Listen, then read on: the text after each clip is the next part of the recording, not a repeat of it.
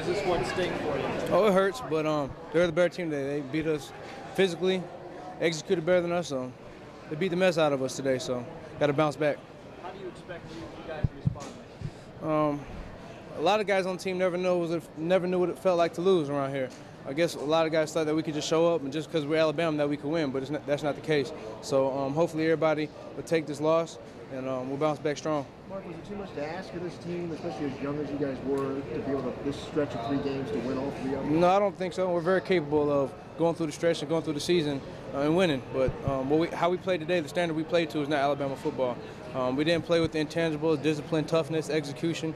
We weren't mentally ready. Guys didn't have intensity to come out and play, and they just beat us. Why did you not play Alabama football? I don't think guys were ready to come out here. I think guys, like I said, guys thought they could just show up and win, and that's not the case at all. We knew that South Carolina was a great team, but people didn't come ready to play today. After the game you had against them last year, you surprised they did such a good job against the run? Not at all. We know that every team we play is going to focus on stopping the run first, and they had 2 weeks to prepare. They had a great game plan, and we just couldn't get them out the box.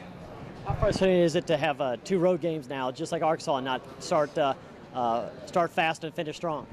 It's a terrible feeling, but it is what it is. I mean, they got on top of us quick. We had a chance to come back and put ourselves in a good chance to win the game. The defense got an interception, and we didn't score after they got the interception. So, in some cases we shot ourselves in the foot, and then in other cases, they beat us. Do you think them getting ahead early